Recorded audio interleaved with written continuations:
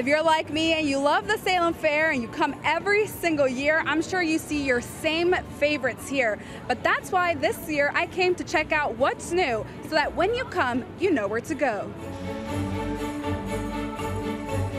Checking out the new rides, and this one's called the Wave Swingers. So we're gonna go ahead and try it. All right, guys, let's go.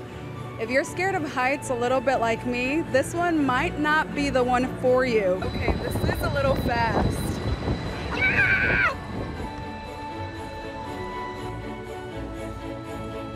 I would encourage you to try it. The view was amazing. Starting this ride, this one's called Jumbo. I think it's a kid's ride. Perfect just for me.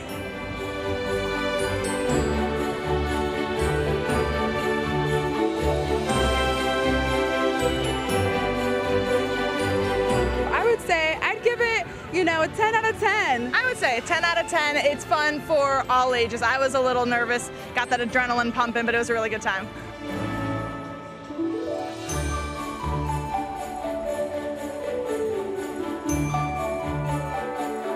Also, something that's new is the Fast Pass. Can you talk to us about that? Yeah, so this year we've got a Fast Pass. Each night you can buy this Fast Lane Pass for $20, and it allows you to jump line. So if there's 50 people getting on a ride, they're going to take 10 out of that 50 people in that Fast Pass lane if you've got that identifier, and then you get to go to the head of the line.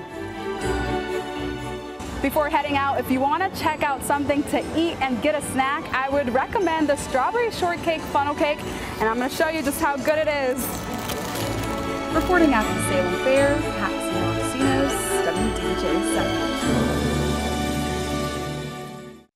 All right, Patsy, you missed a spot there. You gotta love that food. Hey, always good to see that. We've been keeping an eye on the Salem Fair. Of course, the possibility of some storms again today. We've got a thunderstorm right over the Roanoke Valley. There's Salem, so it's probably going to qualify for that 8-mile lightning.